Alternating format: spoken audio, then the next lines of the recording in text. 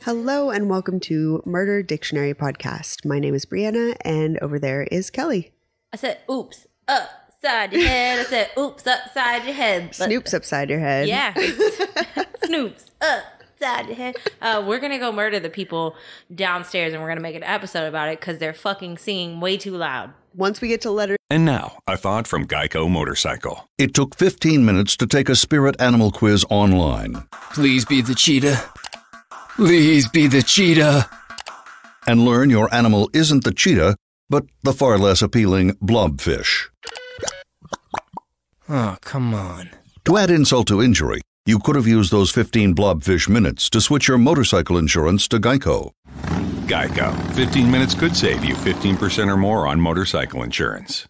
T, it's going to be total eclipse of the heart because for the last however many minutes, there are people downstairs singing Total Eclipse of the Heart repeatedly. And I'm like, keep thinking they're just going to get worn out and stop so we can start recording. But I hope that you can't hear that, but they're still going. Yeah, no, if it was good, we'd be jamming, but it's not. It's not. No, it's bad stuff.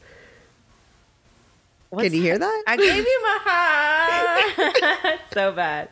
So we apologize if there's background noise, but we've tried waiting it out and they're clearly not losing their stride. So they're winning at this point. So we got to go ahead and record. And we're going to do what we do best and win. Yes. This is a competition. Yeah. So, we're going to out-podcast them. Yeah. And we have mics. I don't think they have mics. Yeah, exactly. So, and I'm just going to put on some music and you can just start rapping as hard as you can. And you're going to win. Oh, totally. Battle. Mom spaghetti. So before we get started, we wanted to remind you to check out our Instagram, Facebook, and Twitter. We've got a bunch of stuff on there and information about new episodes and when new episodes drop, what's going on with Patreon and merch and all that good stuff. So if you want more information about the show, definitely check out Facebook, Instagram, and Twitter. The links are going to be in the show notes. If you haven't checked out our Patreon, you can join Patreon and have access to bonus episodes and merch that we send out. So check out Patreon. That link is also in the show notes. I'll send you a lock of my hair. Just a little bit. Just maybe 2 strands. Yeah, from my head or wherever you prefer. Just write your preference. Nose. Ear hairs. She sounds young, but she's like an 80-year-old man, so tons of ear hairs to spare. So we also have merch available now on Threadless. So that's threadless.com/murder dictionary. And that link, of course, again, is going to be in the description and show notes. So you could get t-shirts and iPhone cases, mugs, water bottles, stuff like that. I'm going to have just a big bin. So I don't do one night stands, but I'm going to start. And then that's going to be the going away gift. Like the parting departure. And it closed my vagina.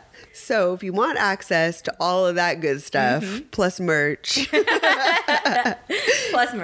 It's going to be on Threadless. So you can access that through the show notes and on our social media. Yeah, rep us. Yeah, rep Murder Dictionary. We need you. Definitely go onto the street corner and scream about us wearing a shirt. Hold up signs, wear the shirt, wave your water bottle around. Yeah, and be on the phone with your cool case at the same time. You got to do it all. It's total branding experience. It's a Murder Dictionary takeover.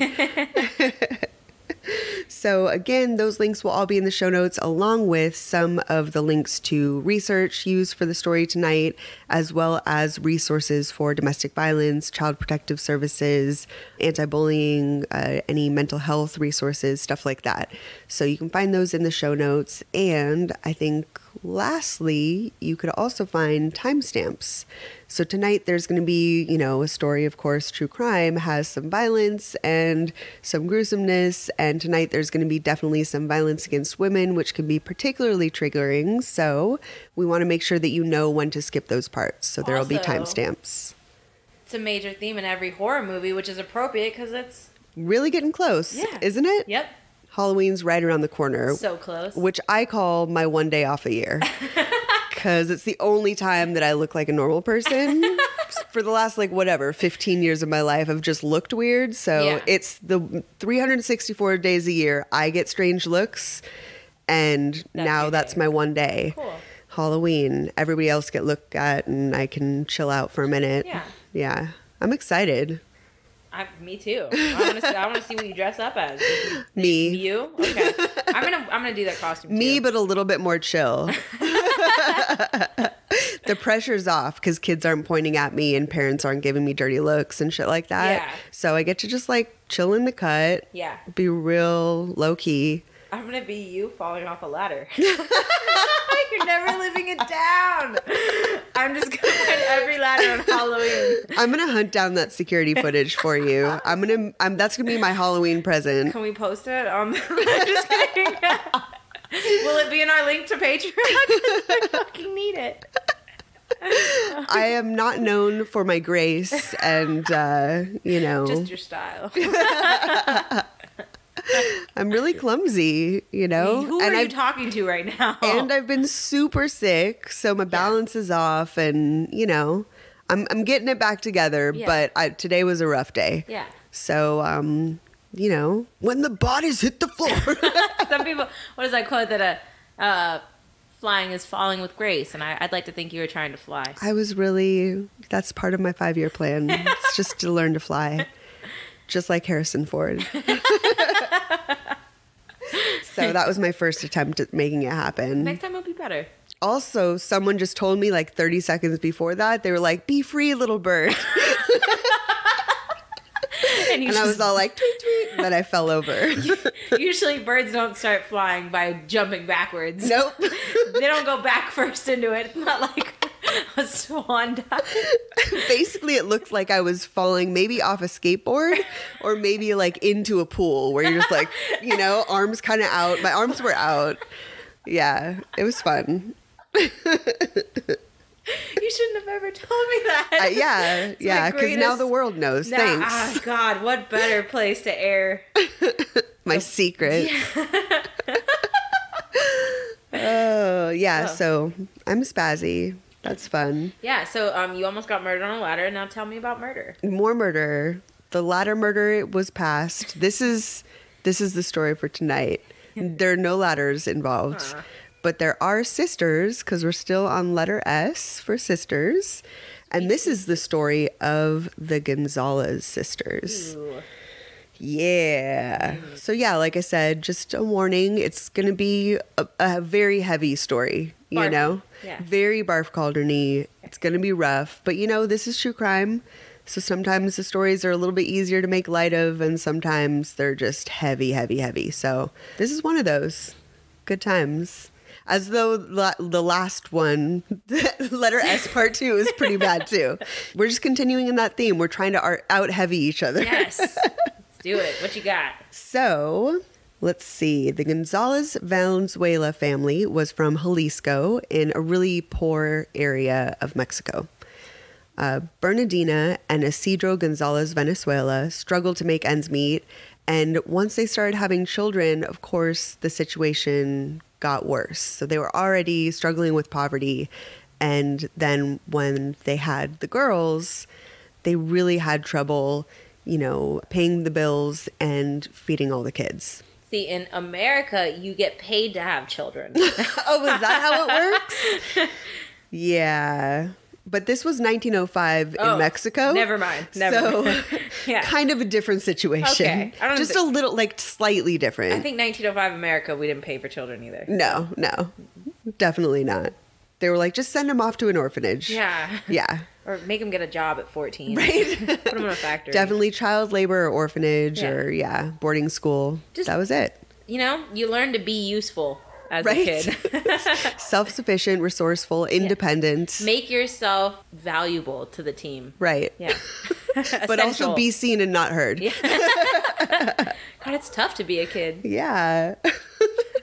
So the Gonzalez Venezuelas would go on to have 4 daughters over 15 years. So there was Delfina, Maria de Jesus, Carmen, and Maria Luisa. 2 Marias? Yeah. Okay. Just, Maria it up. In case the first one doesn't work out. I mean, you may need a replacement Maria. You never know. What an unsettling life. With each child, of course, like I said, they kind of sunk deeper into poverty. With each child, there was just more and more hardship piled on, less ability to take care of the children, less ability to pay the bills, all that, just more financial trouble. I mean, that's basically how I see children just in general, is just like this gnarly burden that you take on for the next 20 years. But especially the less money you have, the less resources, the less opportunity. Yeah. That really, it's just so tough. And if you're balling, you could get Menendez. So. Yeah. Yeah. Law and Order Menendez brothers represent. Okay. So with the growing family, like I said, it just became harder for them. And oftentimes the entire family went hungry. Their father, Isidro, ruled the house with basically an iron fist. It was a lot of discipline. He had a very heavy hand. He was always criticizing and punishing the family members. By all accounts, he was cold and abusive. Everybody remembers him as a hard ass, basically, not only to everybody else, but his family most of all. He basically was focusing more on kind of making his daughters obedient than being a loving father. He was really only concerned with them behaving well, instead of being loving. Isidro's daughters were often the biggest focus of his rage and vengeance. By all accounts, of course, he was abusive to his wife, but it seemed to be his daughters were the biggest trigger for him. Like, he saw them as an extension of himself. Mm-hmm. So he wanted them to be the best, and he was constantly punishing them as a way to kind of get them to do what he thought was right, He was really controlling of all their behavior. They were punished for pretty much anything that he saw as an infraction or the wrong decision or whatever. Anything that he disapproved of, you get punished. You get grounded for this, abused for that, like whatever it was. I'm going to need like a list of house rules posted somewhere. Like, what the fuck? Seriously. But if any of the girls were caught wearing makeup, if they had certain clothing he didn't approve of, they would get punished. And not only was it physical punishment, he also was a police officer, so he had access to the town's jail, and he would punish them by putting them in jail as like young teenagers or tweens, basically. Why else would you be a cop? I mean, Jesus Christ. Perks, company card, and access to the jail. Oh my God, how horrible. Yeah. He would apparently put them in jail for like an entire weekend if they wore a skirt that was too high or something like that. It was kind of fucking ridiculous. Go fuck yourself. Right? So asshole. So he was a member of the police force, but it wasn't really a normal police force. He was actually a member of an independent group of local men who fought crime in their small town because the town wasn't really big enough for an actual organized police force. So the townspeople came together and kind of separated these shifts and appointed different people to become a kind of rural police force. Like a militia task force police kind force. Kind of. Okay. Yeah. But just a self-appointed police force. Right. Yeah. I don't know. It wasn't really legit enough to be a real police force, but it was one step above, let's say, Neighborhood Watch or something, It was similar to kind of Neighborhood Watch, but a little bit more proactive. They kind of got all up in the crime and tried to really actively stop it. And if they needed to get violent, they would, that kind of stuff, instead of just reporting things. There were no girls in skirts in that town. Hell no. They were all in jail. These officers would ride through town on horseback and look for suspicious activity. That was their main function. If violence or crime happened, they would jump in to stop it. And by all accounts, the girl's father, Isidro, was a crooked cop. Okay. So apparently, I mean, there were a bunch of people on this police force that really didn't become members of it to abuse their power, but Isidro was not one of those people. Okay. He wanted access to the jail. He wanted the power. He wanted to kind of intimidate people, take advantage of them, that kind of stuff. Yeah, people have to take you seriously. Like your crazy judgment or your crazy rules seriously if you get someone like that power. Right? Yeah. So he would get violent with people that didn't listen to him. He would tax people for his services, kind of like the mob's protection kind of services. Stupid. And he would steal from people in the neighborhood as well, and there was nothing they could do because he was part of the police. Who are you going to report it to? Yeah, who do you pay to protect them from him? Right? Okay. So he was disliked by most people in town. Like, everybody knew that he was crooked. In one incident, it escalated because not only was he just shitty to everybody, but he actually shot a man during an argument. So someone disagreed with him that was committing some sort of petty crime or maybe just drunk and disorderly or whatever. Yeah. He confronted them. It escalated. They argued, and he just pulled out a gun and just flat out shot someone. And by all accounts, he wasn't really in danger. It wasn't self-defense by any stretch, Wow. Yeah. And he was never punished for the murder. It was a flat-out murder. He never was held accountable. Because he was part of the rural police, again, he just kind of, abuse of power, got away with it. Mutiny, please? Right? So the community and his family were both afraid of him. After the murder, there was enough people in the town that wanted to hold him accountable that the family decided to move. It became a little bit of an unstable situation. The family was afraid, and they decided to just pick up, get out of town, move somewhere where it was safer, Mm-hmm. So since he acquired a lot of enemies, the whole family relocated. And as the Gonzalez Venezuela sisters grew older, they suffered overwhelming financial insecurity. And they were extremely afraid that they would never be able to escape poverty. So in their new location, they tried anything they could in their new town to make money by any means necessary. They really just wanted to make sure they didn't go hungry and didn't stay poor. You know what sells? Pussy. There you go. I was going to say back massages, but you got it. We all know what back massages are. Funny thing about my back is it's located on my dick. So the sisters put together some money and opened up businesses in their new town.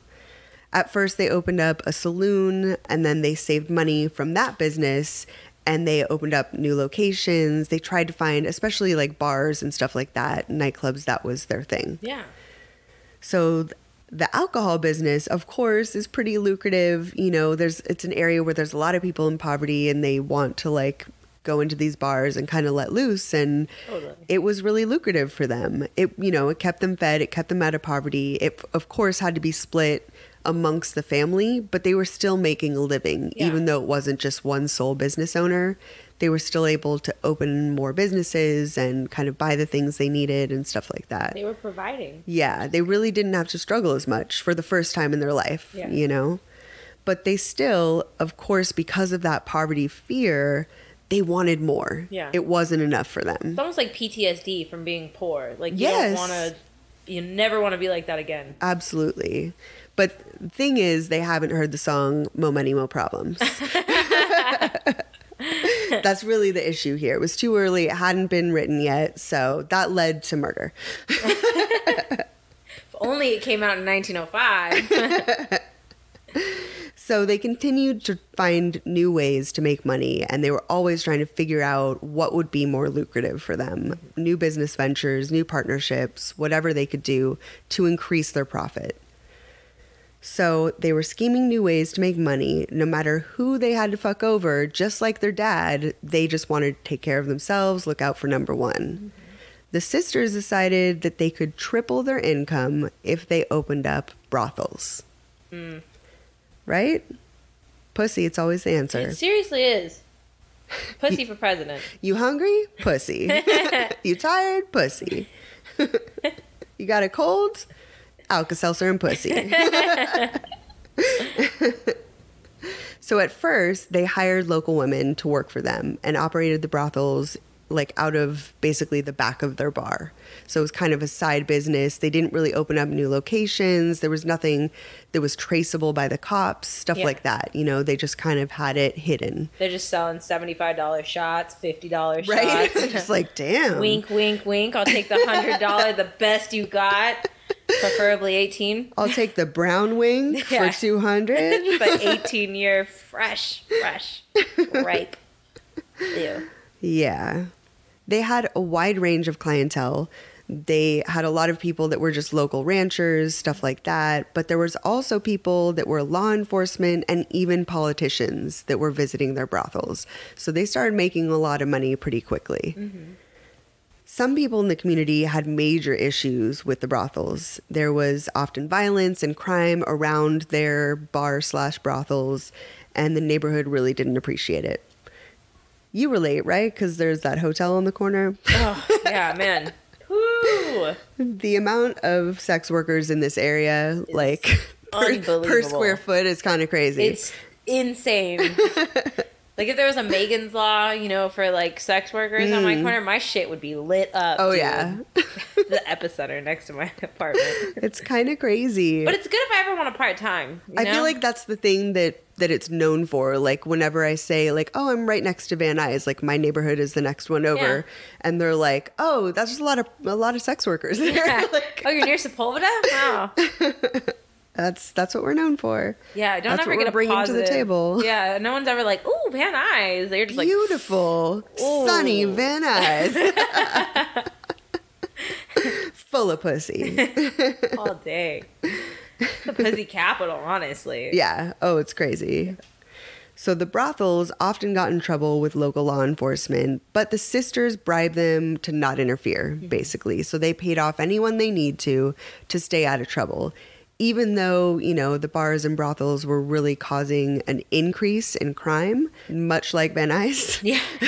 It really, you know, was a situation where they did whatever they needed to keep it low profile. Yeah. You know, they paid them off. They also offered them sexual favors. So any of the police that came around, they would offer them a girl, or even sometimes the sisters would just like in the middle of a conversation, if I understand it correctly, would just like start going for the dick. Yes.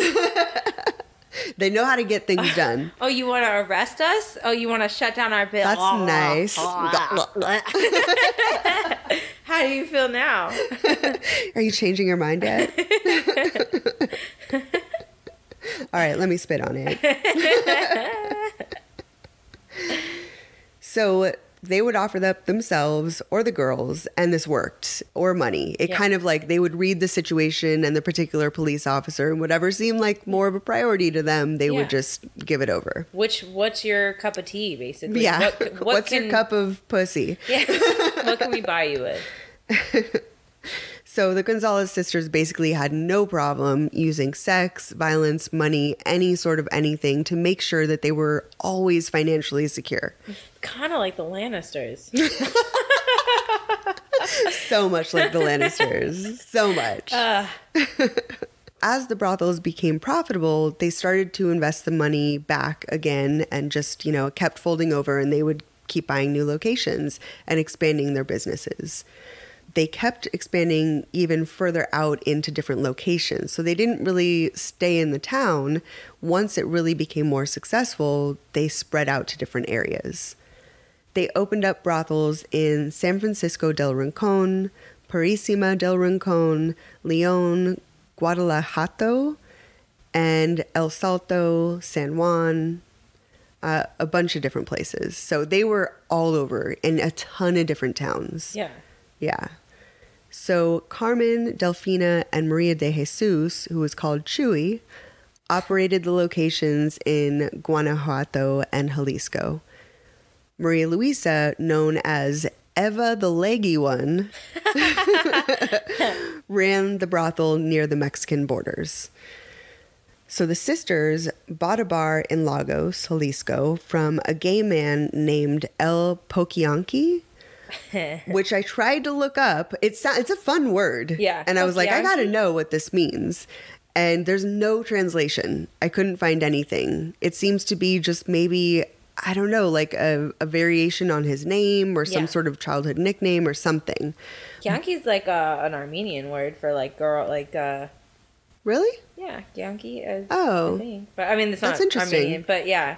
Yeah, so he was called El Poquianqui, but when the business transferred over to the sisters, the name Poquianqui stuck, and the sisters became referred to as Las Poquiancas or something like that. Yeah.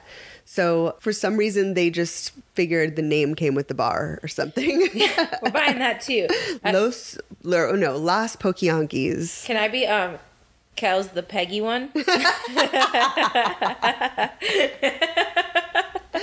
Oh, yeah. And I'll be Bree the Dick Fingers.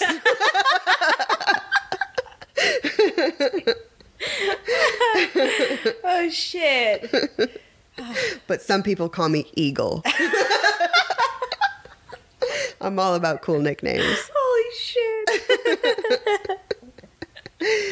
So they inherited this nickname with the bar, and some people, even locally, would just refer to them at other businesses as Las Poquianquis. Las Poquianquis. I love it.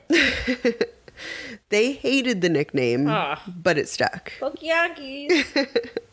So their main location was called Rancho El Angel, near the town of San Francisco del Rincon, which is like 200 miles north of Mexico City. Cool. As their businesses expanded, they looked for more girls to work in the new locations. And this is where it takes a turn. They hit up all the malls and stuff. Right? It was like how Tiffany got signed in the 80s. So since they were always prioritizing money over morals and, stuff like that, they decided to increase their profits by preying on all the local young girls. They stopped hiring people altogether and basically resorted to low-key, like, kidnapping and sex slavery. You could have had a great business if you just got girls that were willing. I mean, Right? everybody's coming from these small towns out of just extreme desperation and poverty, So Yeah. they really could have given them low wages. It was almost, Yeah. it seems to me, not that that's okay at all, but it almost seems to me like they wanted to hurt people. Yeah. Does that make sense? Like, No, it's like, totally. of course, you're taking advantage of them by not paying them enough. But even at that point, you're still making the decision to pay for them. But once you kidnap them, you really are making the decision to hurt someone. Yeah. And And to be, even though the community doesn't like them, if you make yourself an asset to where if most of the girls in your town are working, or finding work where they didn't have jobs before or something. you're probably less likely to get shut down, right? If people Yeah. are supporting you and their lives depend on it, Yeah. you're their income, or that you help their family live. I think you Yes. probably could have gotten away with it if you Yeah. just been a little bit more legit. Absolutely. Totally agree. So they would go out into rural countryside areas and seek out the prettiest girls in really small remote villages. They would approach the girls and offer them positions as either waitresses or barmaids, bartenders, or even just maids to clean the house. Sometimes they would say that they're hiring for their own business. Sometimes they would say they're hiring for a maid to work at their house, or that they just knew there was an open position at, a local bar. Just come with me and I'll get you hired, Like Chuck Berry. Yes, Totally. exactly. Oh, God. Oh, no, come on, baby, work in my club. Right? Sure, Chuck Berry. I mean, it really is. It's just someone's going to take you at your word, So they would do the same thing that they would do with the police earlier, where they would gauge the girl and see kind of what would win her over and basically tell them anything they needed to get them to come with them that day. They would just show up at a home or stop a girl on the street and just say, here's the opportunity I have. Come with me now. and they would just have to pack a bag and come with them. Sometimes they would say they needed help around their own house, make them feel more comfortable, depending on how they read the girl. If she was reluctant, they'd say, you're just going to be working for me. Look at me. I'm nice, whatever, blah, blah, blah. If the girl seemed a little bit more kind of okay with the situation or looking for opportunities, then that's when they would say it's a job at a bar or at a restaurant, Other times, they would put out classified ads and lie to them about the type of job that they were going to be fulfilling. The sisters would also kind of canvass the street and seek out runaways that really didn't have their family. So some of these girls they took from their family and took out of the home, but other girls, they saw them on the street, they knew that they were alone and desperate. And so they said, we'll help you. And basically made it seem like they were doing something charitable and helping them out, So they would offer, especially the runaway girls, they would give them food while they were having these conversations. They would give them, offer them shelter and safety and say, okay, maybe come to my hotel room or anything like that they needed to make them feel more safe, more taken care of. Is that kind of like grooming or is it? Oh, yeah. Okay. Yeah.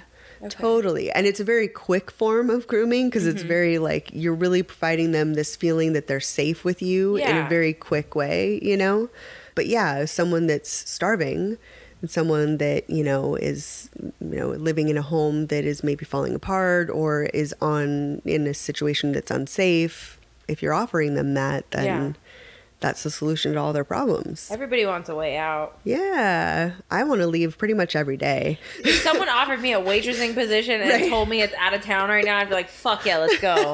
I want to leave LA pretty much every day. Yeah. So if someone's got a couch.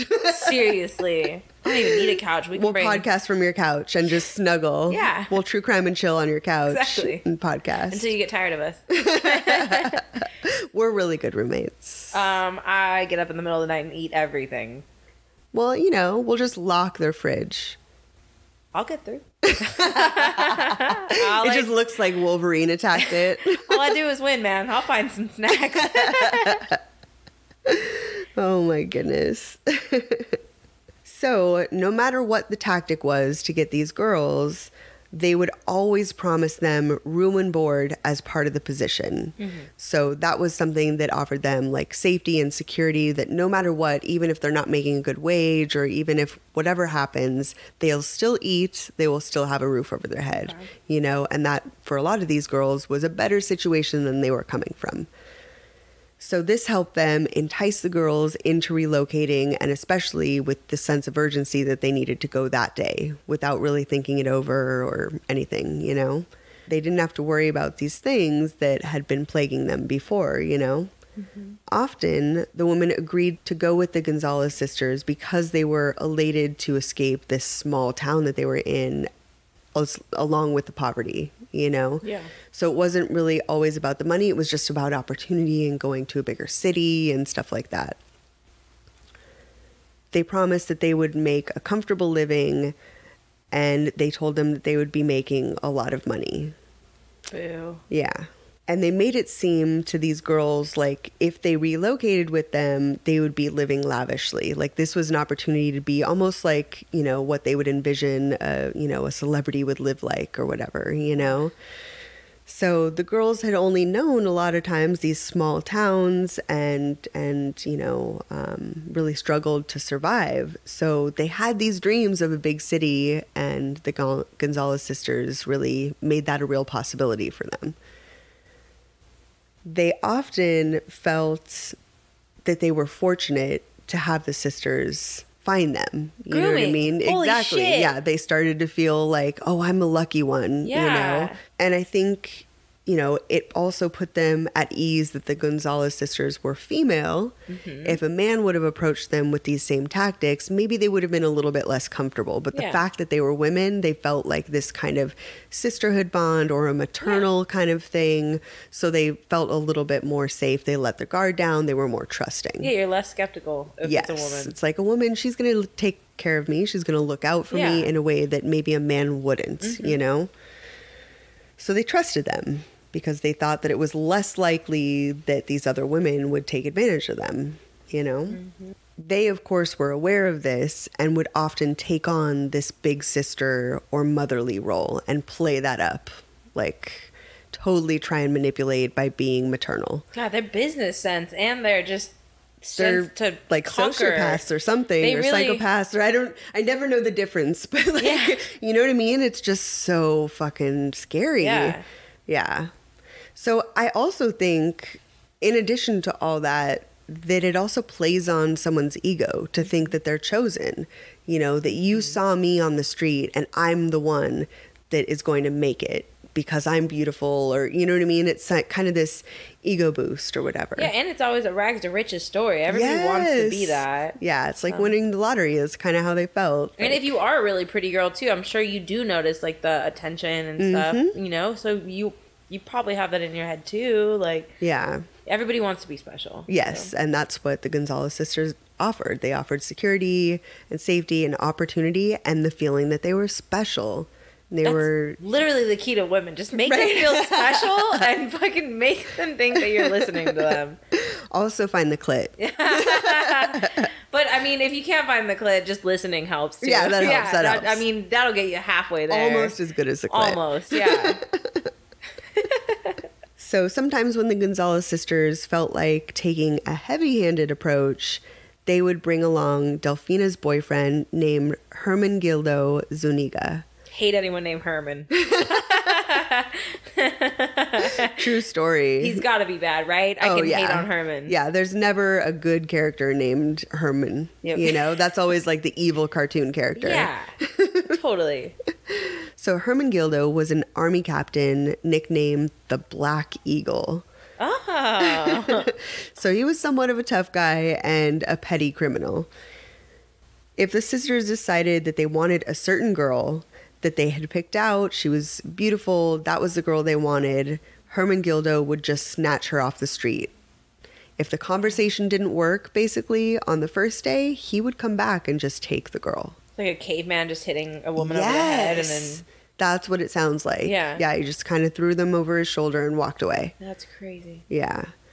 So as time went on, the Gonzalez sisters basically stopped putting the energy into recruiting girls through deceiving them and promising them all these things, because that, of course, takes way too much energy. Yeah. And they basically turned to kidnapping. Work smarter, not harder. Oh, that's what it is. Perfect.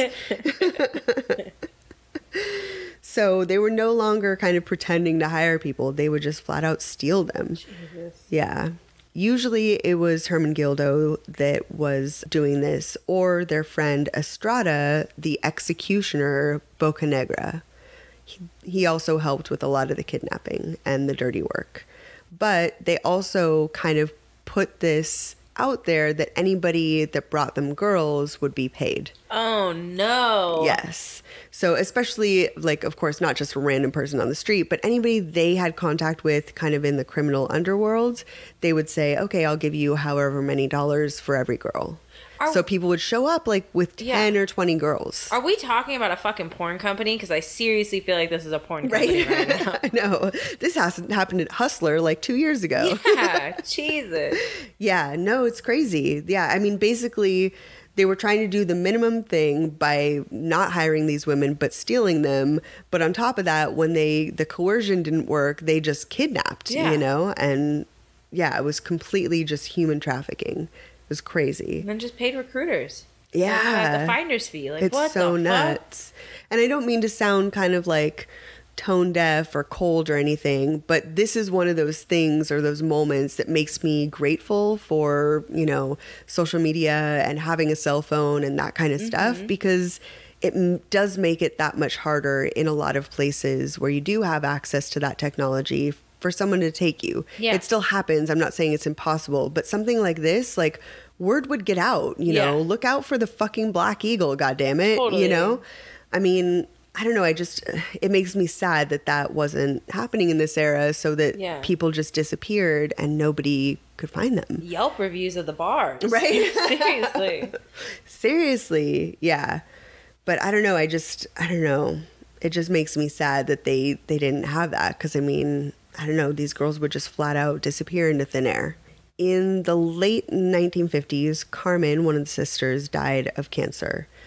The sisters, lost one of their partners. And of course, this was kind of looked at as increased profit for them. Oh, of course. Yeah. Fucking bitches. Wow. Why would they? Oh. Yeah. They just kind of pressed on. They absorbed the extra profit and the other businesses that she was managing. Damn. And that was it. Yeah. Like nothing happened.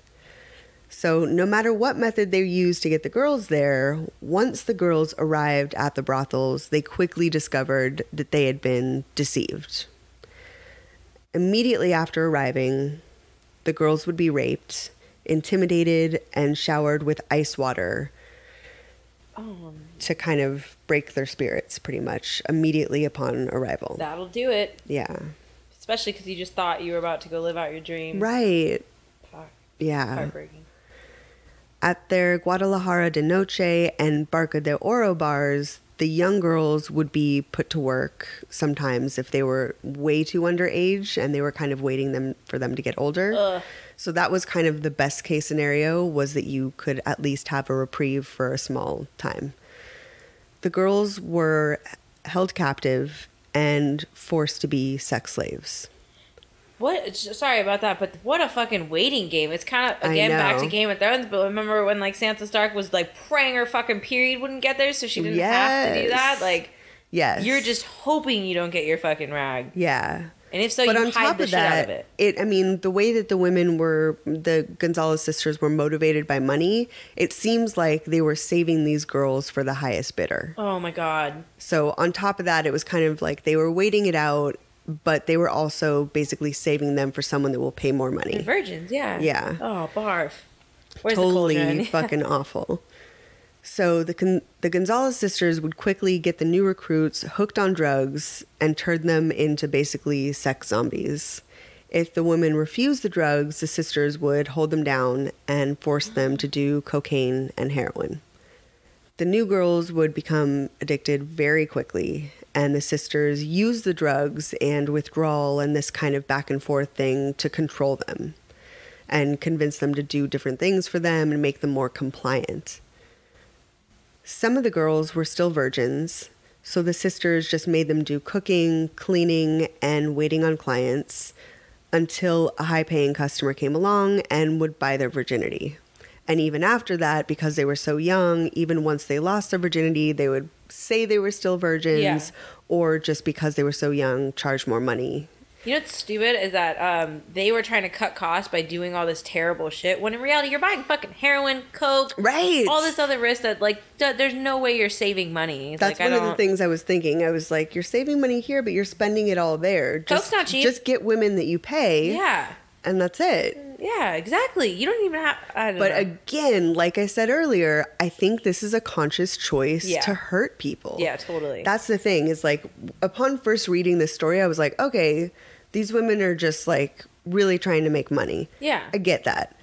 But on top of that, I think there's this element where it's not money that's the motivator. No. It's really about taking advantage of people and hurting them and causing them pain. Cruelty is a big thing. It is. Yeah, it's totally just a reason to be cruel and punish people. Mm-hmm. And that's just a result of growing up constantly being punished and abused, you know? They're just repeating that cycle. Just join politics. Right? Become an overachiever. Go the opposite direction, like the other half of people that are abused. So the girls, of course, they were sex slaves. They received zero payment for their work. They were forced every step of the way. There was never a point where they were an employee in an employer-employee relationship. It was always sex slavery. The customers would come in and the sisters would let them choose a girl. If the girl refused to have sex with the client, she would either get raped, drugged and raped, or severely beaten. If she kept refusing, the torture and beatings would continue until she died. Oh my God. Yeah. When the sisters punished one of the girls, they always did it in front of everybody else as an intimidation tactic and to make them sure that they would be disobedient. Yeah. And the girls were imprisoned against their will and were never allowed to go outside. They were in basically not cells, but held in shacks that were locked, you know? Many of them didn't see daylight once the sisters took them into captivity. So for however long they were with the sisters, it may even be years, they would never see sun. Holy shit. Yeah. Once they were in captivity, the prisoners were guarded by the Black Eagle and Delfina's son, Ramon Torres, a.k.a. El Tepo. El Tepo. That sounds like a really weak name. Yeah. I'm not a fan of that. El Tepo. It's kind of wishy-washy. Kind of annoying. Yeah. I don't know. Doesn't sound strong, like a real, sociopath that kills women. Fucking Black Eagle, man. Right? You know the Black Eagle means business. Yeah. Yeah.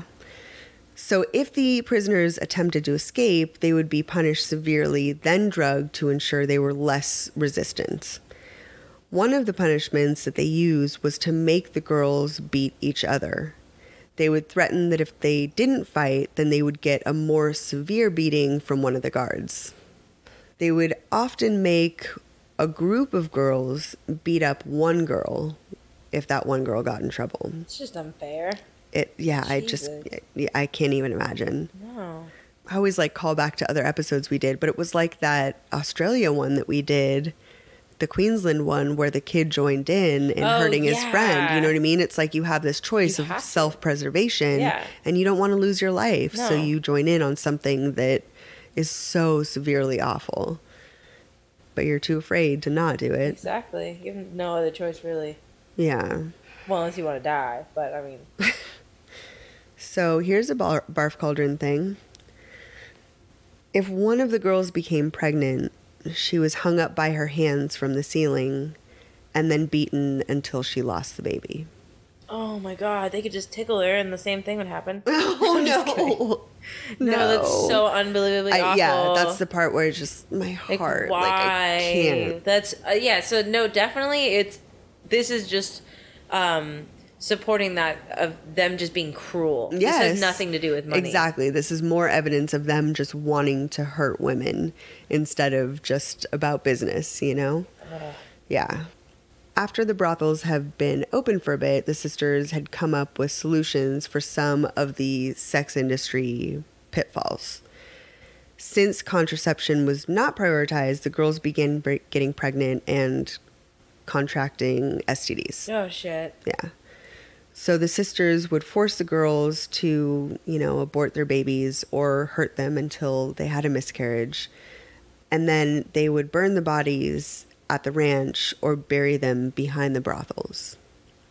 If a girl got too sick from an STD or any other kind of health issue she was suffering from, or malnourishment, there was a bunch of things that, of course, were plaguing these prisoners, or even like a botched abortion or miscarriage or anything like that. Yeah, and they're all doped up, too. Right. How many things happen from that? Overdoses. Oh, yeah.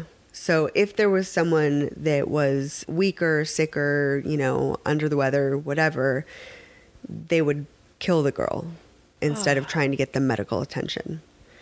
If the girl became unable to work for any of those reasons, they would kill them. When the sisters decided that they wanted to get rid of a girl, they would use a few different methods.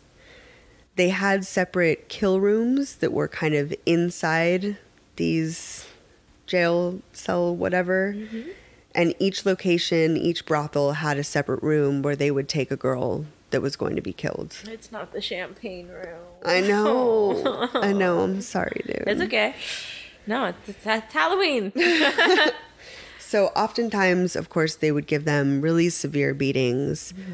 Other times, they would simply lock a girl in the kill room and make her starve to death. And sometimes they would do two girls at once. So one of them would starve, and in the process of her basically dying alone, they would imprison another girl in that same room. And you would see this other person die in front of you and know that you're going to die the same way. What? Unless you eat that other person? I swear to God, that's where my brain's going. Wouldn't you debate that? I was wondering if they were chained or anything. I'm not sure. Yeah. I really don't know. So it's a mental breakdown. Yeah. Because that's really just going to shake you to your foundation. It's so Holy fucked shit. up. And you're hungry too. Not only... Right. I don't know. Sometimes, of course, like I said, they would make the girls beat each other up. But when they decided to get rid of one girl, they would also use the same tactic, but they would arm the girls. So if they wanted to kill one of the women, they would give them sticks or pipes or anything like that and make them beat the other girl to death. Yeah.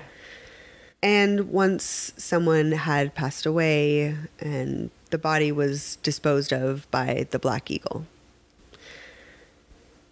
In addition to killing a lot of these girls, the Gonzalez sisters sometimes targeted their customers and other men as well. It wasn't in defense of their girls, which is something that, like, immediately I just thought, okay, well, if there was a customer trying to rape a girl, maybe you would stand up for them. Of course, my wishful thinking brain. But that wasn't the case. They would target men that had a lot of money. So they would come in as a customer, they would basically open up their wallet, they would see the amount of cash that they had on them, and they would kill a person that had too much cash. Because of all the violence that was known to happen here, over time, the main location, Rancho El Angel, was nicknamed the Bordello From Hell. One day in 1963, Jalisco cops came to one of the Gonzalez brothels. Delfina's son, Ramon Torres, got into an argument with the police that quickly escalated to violence. During the altercation, police shot Ramon and killed him. Oh, shit. Yes. This is a very special day for Murder Dictionary because this is the first time I've ever been pro-police violence. Because, just the amount of women that he killed and tortured and... Yeah, fuck that guy. Fuck that guy. Yeah. So after he died, the police closed down that brothel.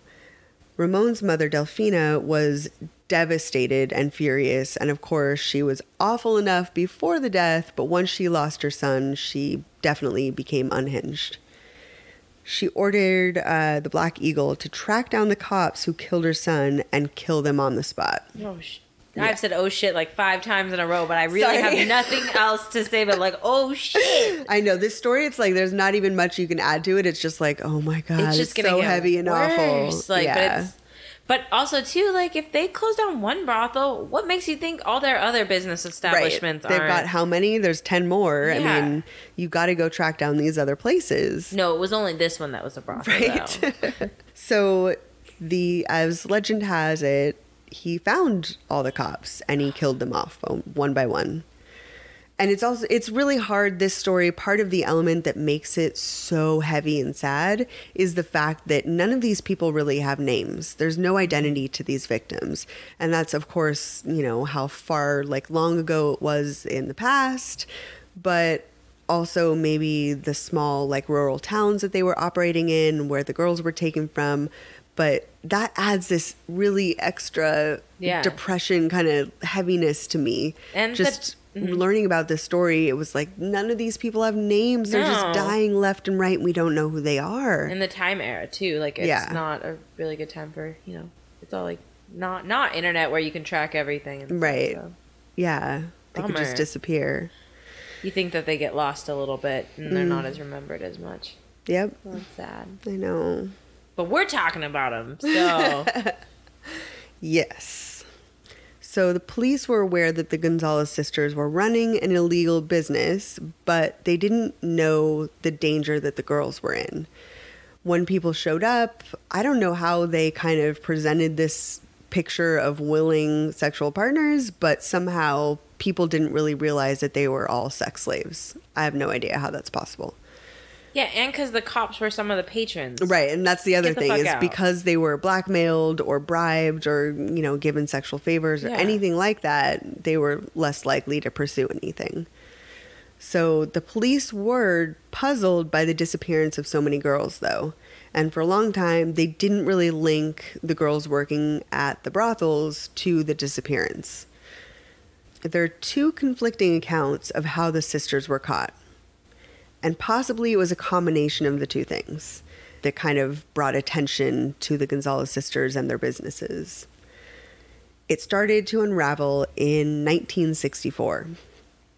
One day, police officers were out on patrol and they came across a woman named Josefina Gutierrez. The officers stopped her and shook her down because she was very well known as a petty criminal.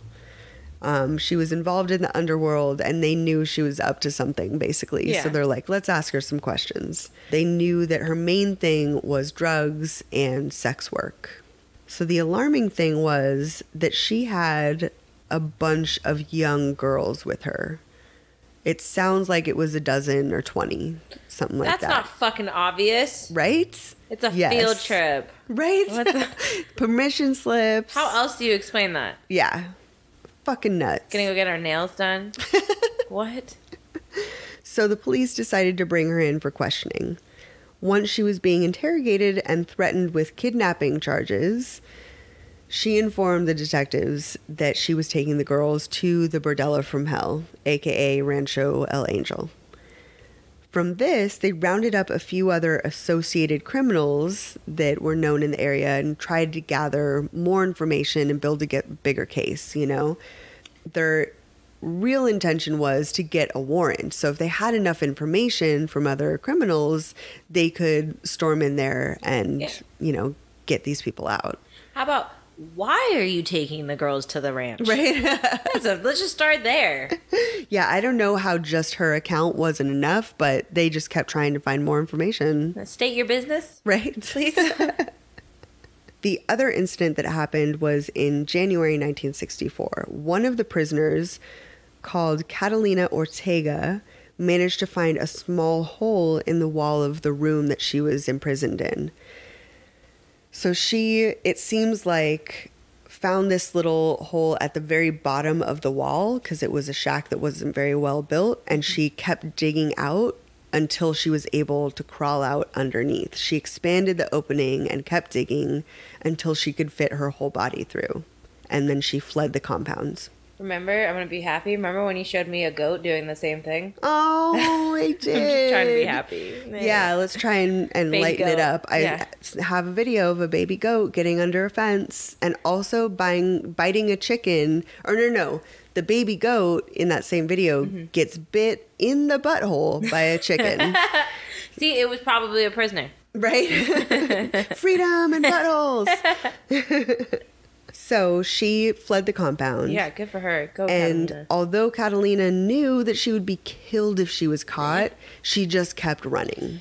She believed it was worth the risk, Yeah. you know? If she just ran as fast as she could, as far as she could, that she would be able to escape. The Gonzalez sisters discovered that she had escaped the room and went missing, and they sent the Black Eagle to find her and kill her. But they were unable to find her.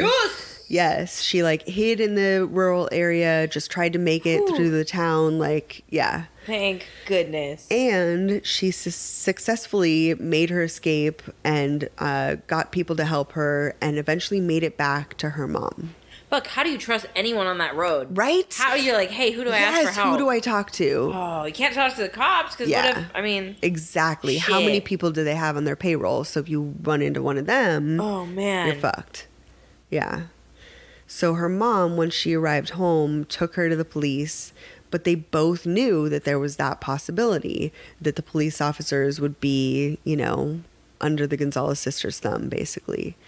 There was also the possibility that, they were on the payroll or were customers and that they maybe even would be minimized, because it's violence against women, that there was also a possibility that they just wouldn't believe them flat out because they didn't take those kind of things seriously. Yeah. Luckily, the officers that were on duty were very responsive to Catalina's information and took her story very seriously. They had no affiliation with the Gonzalez sisters, and they took the report and got the warrant, basically. The police observed that Catalina was extremely nervous and had difficulty telling her story and recounting what she'd went through at the ranch. The detectives also observed her physical state and could tell she was malnourished and physically abused. They quickly got a search warrant and arrest warrants for Chewy and Delphina that were working at that particular location. On January 14th, 1964, they raided Rancho El Angel. Yes. Yeah. Unfortunately, Aw. yeah. Unfortunately, the Gonzalez sisters had fled, but they had left behind many of the girls, so they were able to at least free the girls.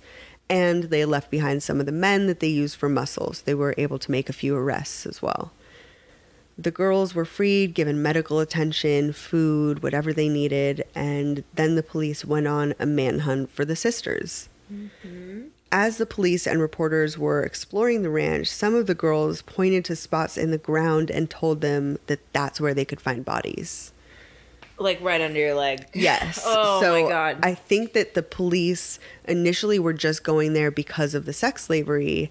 And then additionally, that's when they found out that there were murders going on. Police eventually tracked down Delfina and Maria de Jesus and apprehended them. But they were only able to find 2 of the sisters. There was still another one at large. They brought them back to the property and had them watch as the bordello was raided and their muscle, including the Black Eagle, were forced to dig up the property where the girls had pointed out the bodies. While volunteers also excavated the bodies, the sisters stood on the side wearing all black as if they were in mourning. Oh, these fucking bitches. Oh, man. Yeah. A search of the property led to the bodies of 11 men, 80 women. Oh, my God. And an uncounted number of fetuses. They started wearing black that day and continued all the way through the trial with this whole thing, this bullshit of wearing black like they're in mourning. No, 80 women. Shut up. 80 women, yes. 11 dudes. A certain amount of fetuses. That's crazy. Up. How dare you? I know. Wow. Word of the raid spread fast, and a crowd gathered at the Bordello From Hell during the raid. And there were bystanders that watched the whole thing as the bodies were coming out. The sisters were led off the property and into custody, and many of the angry locals were there watching this. They were yelling at them, demanding justice, throwing things, whatever they could. The police were keeping them safe, but the community was clearly already out for blood. Yeah, they had snatched their daughters and sisters off the street, The sisters were taken to jail under heavy military guard, and the judge ruled that the sisters should be relocated to another jail since the whole town pretty much wanted to murder them. Yes. So they knew they weren't safe. A week later, Maria Luisa contacted local police and demanded immunity if she turned herself in. No, bitch. Try again, though. Hell no. We can talk it out. A judge agreed not to punish her harshly, so she went to the Mexico City police station and she did turn herself in. I like that judge or that cop. Right? Yeah, harshly. Define no harshly. problem. Got you, girl. It's subjective. She was afraid of the townspeople killing her, basically, and she believed that she would be safer in jail than out on the streets. However, awesome judge went back on his promise. Yeah. So he had no intention of giving her immunity or decreasing her sentence or not being harsh. He was just trying to get her in custody. She was charged with murder along with her sisters. So, of course, with all this craziness, it was an extremely sensational trial. It began and many witnesses were called to testify to all this evil bullshit that they had done. Mm-hmm. All the local criminals, townspeople, anyone, they were called in to be witnesses. When they were asked for an explanation for all these deaths and all the bodies, one of the sisters reportedly said the food didn't agree with them. What an evil, awful void of a person. Wow. Yeah, the food's not going to agree with you in jail either. Right? Dozens of people testified about the rapes, the murders, and even Satanism. Girls testified that they were forced to practice sexual acts on animals and forced to participate, of course, in the torture and killing of other girls. Other people testified about the sisters corrupting and bribing local and state authorities.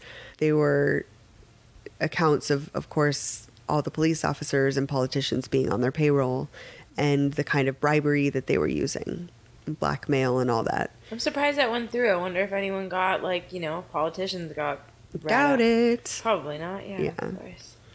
The trial was chaotic and full of yelling on all sides. Their witnesses were yelling. The Gonzalez sisters were yelling and trying to defend themselves. Yeah. They were each sentenced to 40 years in prison. A lenient sentence considering the amount of people. What? And, the public really wanted them put to death. Yeah. But, yeah, 40 years. Yeah. Not cool, bro. Delfina, the oldest, lost her mind in jail. She was afraid she was going to be murdered after taking the lives of all these girls. She knew that even in jail, there was enough people that wanted to kill them. On October 17th, 1968, she was screaming and ranting when workers looked over to see a bucket of cement dropping on her head from above. And she died of her injuries. That's a kind of easy way to go out, dude. Broken neck. Yeah, just one crack. Yeah. Yeah. Maria Luisa, or AKA Eva the Leggy One, died alone in her cell in Iripato jail on November 19th, 1984. Her body was already being eaten by rats when it was discovered days after her death, which seems kind of fitting. Yep. How they treated those girls.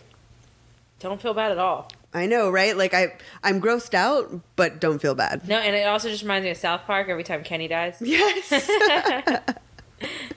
Maria de Jesus, the youngest, she served her entire sentence and was eventually freed. What? She served 40 years and got out? Yes. Oh my God. Yes. The rumor or the legend is that she met a 64-year-old man in prison, and once they both were on the outside, they married and lived together in kind of this obscure existence. And they finally died of old age in the 1990s. So unfair. Yes. In 2002, workers were clearing land that was nearby the ranch for a new housing community that was down the road from that Rancho El Angel, the Bordello From Hell. And they found gold deposits, right? Yeah. Totally. And everybody got Diamonds? rich, and it was wonderful. And it was a good struck Absolutely. oil. Good. Yep. So they found the remains of about 20 skeletons. So additionally, that brought the body count to well over 100. 100, easily. Authorities said the victims were probably buried there in the 1950s or 1960s, which means that that would be the same time period, and most likely they were the victims of the Gonzalez sisters. It's very unlikely that it was another, murdering spree that was going on at the same fucking time. Exactly. Guinness World Records called the Gonzalez sisters the most prolific murder partnership. So if it's true, the body count is over 110 people. Oh, shit. And that's not including, unborn children. Oh, man. So that was a fun story in air quotes. Was chill. So I'm sorry that was so heavy. It was, you know what? Every once in a while that happens. I'm glad to know this story, and fuck those women. And it really bothers me that there's, the one girl, Catalina, that escaped. We know her name. Yeah. But it's so tragic that none of these people have names. None of them.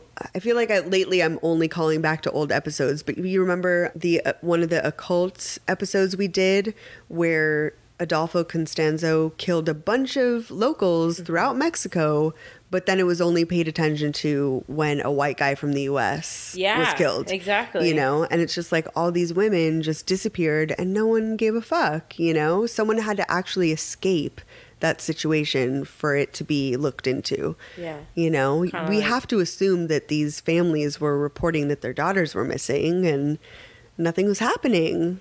What the fuck? And we still don't know their identities.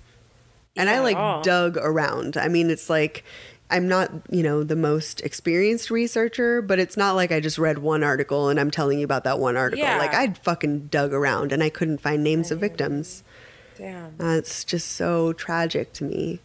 They just disappeared, But on the other hand, a lot of them, the ones that survived, I mean, sometimes you don't want your name out there. You don't want the association for the rest of your life. You are a sexual assault survivor in the fucking paper. Yeah. You know, like you need to have some healing from that, and maybe not having your name out there is helpful to healing. I'm going to go with that. Yeah, I'm going to try and tell myself that so I can maybe sleep tonight, possibly, or maybe sometime in the next year I might sleep. Yeah. Yeah, my sleep's been really great since we started a murder podcast. I'm so happy. You know what? You're glowing. So that's going to be it for Sisters. Yeah, man, Sisters are tough. I'm ready to move on because this shit. They're bloody. Yeah. It's been so fucking sad. Women are crazy. Fuck. Oh, is that what it is? I mean, maybe not crazy, but we're just like intense or whatever. Yeah, it takes a lot to get us to that point, but we do it up. We do well. Ugh. So yeah, that's Sisters. Yeah. Sister. I was seriously singing that song like this whole time, like Sisters. Every time I sing the word, I just you're the Tia to my Tamara. Aw.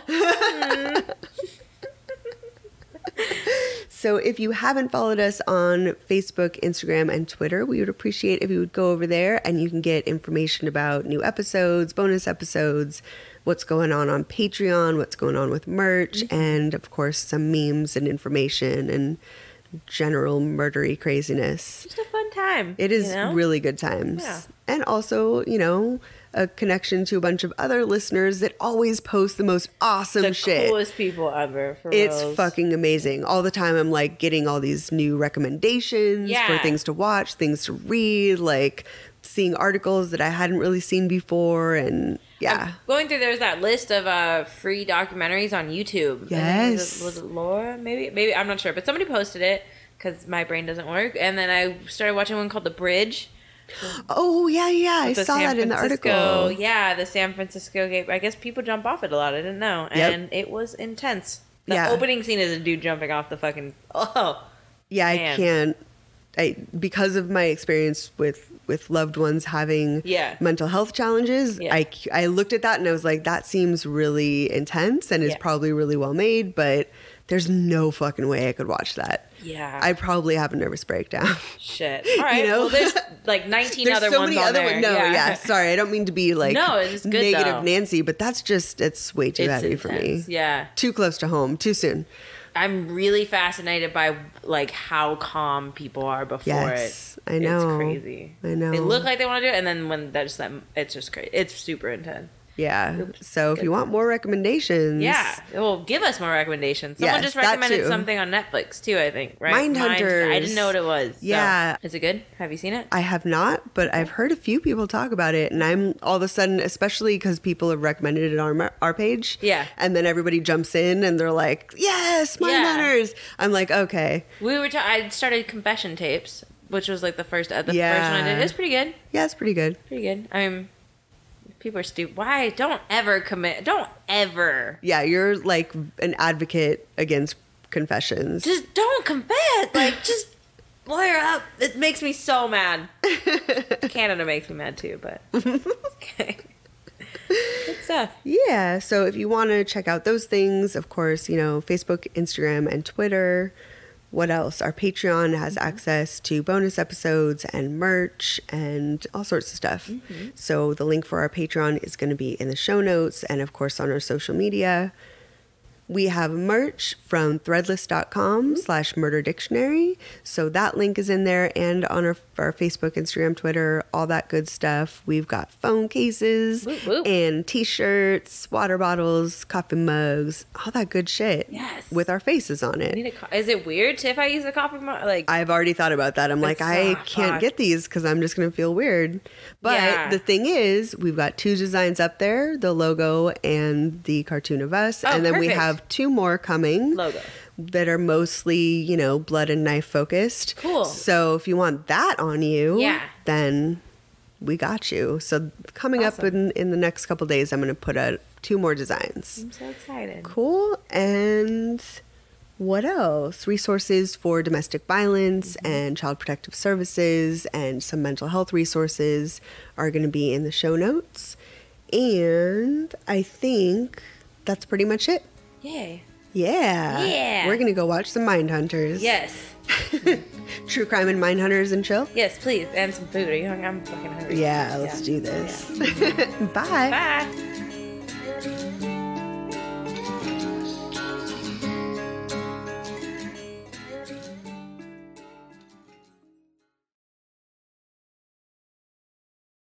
Fall is here, and Old Navy's got all the styles you need right now, with up to 50% off store-wide. Hurry in for the season's biggest trends, like Rockstar jeans and frost-free jackets on sale. Jeans start at just $18 for adults, $12 for kids. Plus, get warm and stylish outerwear for just $18 for adults, $17 for kids. Want to save even more? Redeem your Super Cash now through Sunday. Hurry in now.